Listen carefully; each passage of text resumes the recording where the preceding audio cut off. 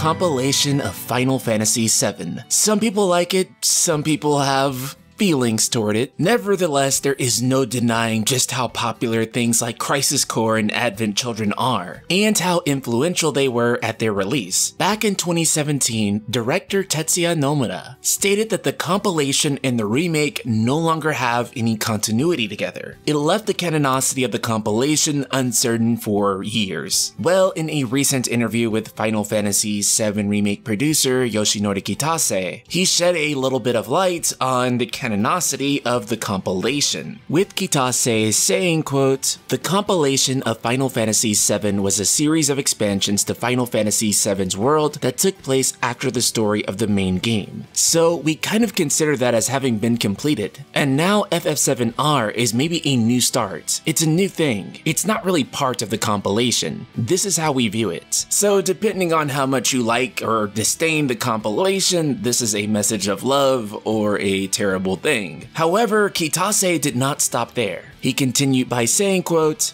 "Having said that though, even though Final Fantasy VII Remake kind of represents a new start of the universe as such, we have very much taken into account all the extra additions to the world, and the story that we put into the compilation games and movies. They're all presented in the backdrop and in the background of the FF7 universe. So they're all worked in there and into the story somewhere." Essentially what this means is that the compilation doesn't have a one-for-one continuity with the remake. This, however, does not mean that they're throwing away all the compilation ideas and stories. To the contrary, much of the lore of those stories is being implemented into Final Fantasy VII Remake. And so while they don't directly lead in and lead out of Final Fantasy VII Remake directly, many of the additional backstories are being placed into the game. So does this make the compilation canon or not canon? The answer is a mix somewhere in between the two. Much of the backstory of games like Crisis Core and Before Crisis will be making their way into Final Fantasy VII Remake, but they probably aren't going to be presented in the same light. It's just more like they're taking those stories and fitting them into the new story. And just like how things from the original Final Fantasy VII aren't staying the same, neither are things from the compilation. And Kitase saying in a separate interview, quote, "I can't give you the full details exactly how many times or when they're referenced or anything like that, but what I want to let you know is that all the lore from the works created after the original game, the compilation of Final Fantasy VII, that is very much in the base canon for the remake, and going forward it will be too." It's both a very simple and